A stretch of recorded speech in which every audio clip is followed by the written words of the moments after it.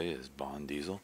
I'm bringing you a quick and kind of loose build guide today for my idea on a Assault Global Event build.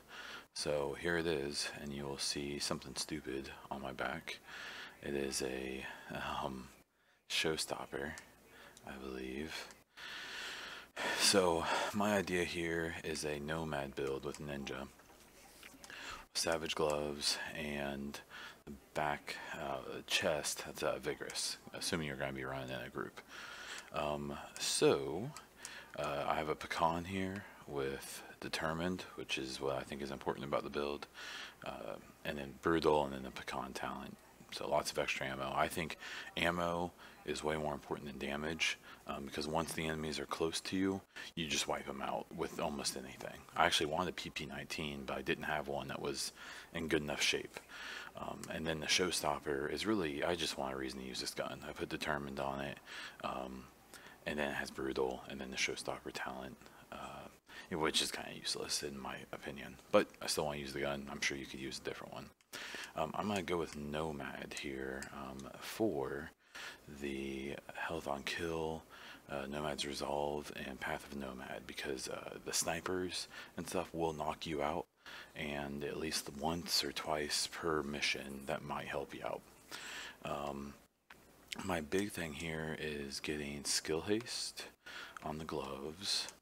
I believe I'm trying to get skill power and skill haste basically. When it comes to the mods, I have skill haste mods and everything. My toughness is lower than I want it to be.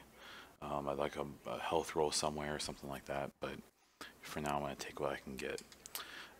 With abilities, I'm going to give the defib a go, because people are going to die. I have self-heal mods. So I have almost 100,000 heal on myself, and then 140 on other people, as well as being able to pop them up.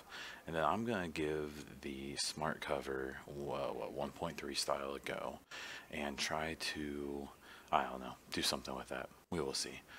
The mobile cover was an idea, but we'll see. I'm not too sure about that quite yet. I also thought about doing a support station with the life support. But for now, I think I'm going to kind of roll with this. So that's my really quick, simple assault build. And then I'm going to show you something else here really quick. So the other part of my little build video here that I wanted to do had to do with the builds I think I'm actually probably going to end up using. On my other character here, I have a PvE build that has the defense, 2-piece defense with a ninja, so it's basically 3-piece tack and a vig chest.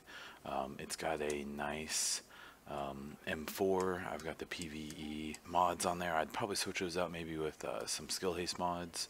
A little M700, which again I'd probably switch out for an LMG or a shotgun possibly.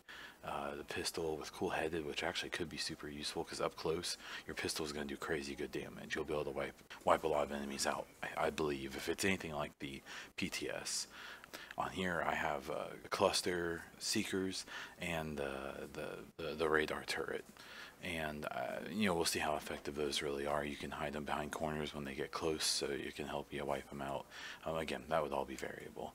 I think you could also mess around with Reclaimer. This one I have is kind of a PvE Reclaimer with a support box.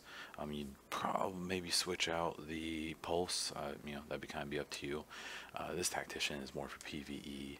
And then this final measure, you could even mess with this, especially since it's going to be an LMB focused global event with their grenade launchers and stuff. This could be useful. This is one I've actually turned into basically like a legendary build, so it's got some pretty good skill power on it, and does okay damage, but again, for this global event, that's all. You won't really care so much about that, because you're going to do damage no matter what.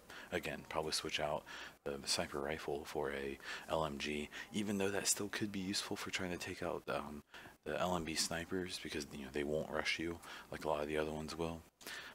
But you know, and then that one again, it has support box and the turret.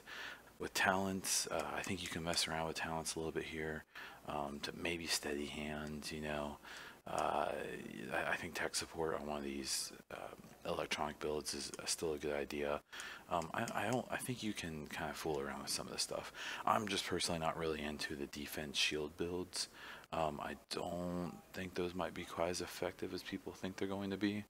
But I could be completely wrong, and we will see here in about 1 day or so. So, if you liked what you saw, please subscribe to the channel. Check me out on Twitch. Check me out on Twitter, especially. I'll put those links down in the description. That's about all I have. So, I appreciate you watching the video, and I will see you next time.